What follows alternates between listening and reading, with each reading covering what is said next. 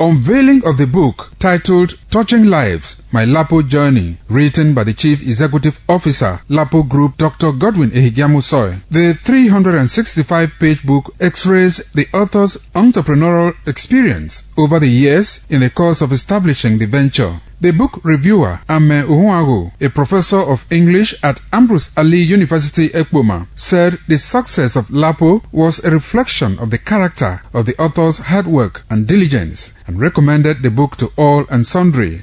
Touching Lives, My Lapo Journey is essential on the beginning, the rise and continuous rise of a community project that has attracted global respect and acceptability.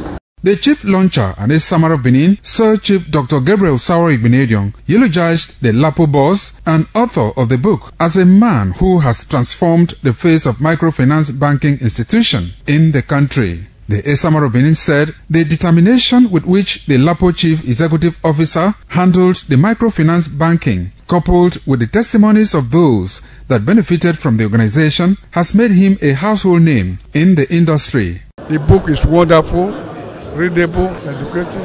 I'm going to buy a lot from my university too, from the library and my education center. On his part, the chief co-launcher, Barrister Jude Nosagie, showered encomium on the author as one who saw tomorrow and established Lapo as a result. He pointed out that the author has not only created permanent wealth, but has also taught people, especially those at the rural areas, how to create wealth.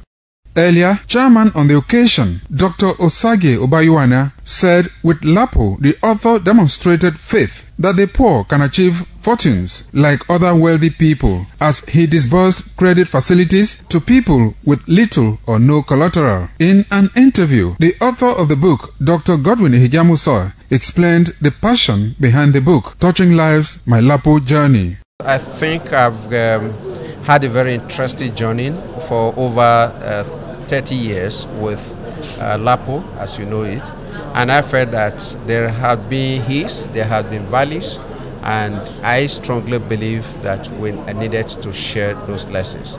Dignitaries at the event include the Olea of Benin, Chief Edionwe Olea, Esama of Benin, Chief Solomon Edebi, Captains of Industry, as well as the Academia. Pius Nsogo reporting.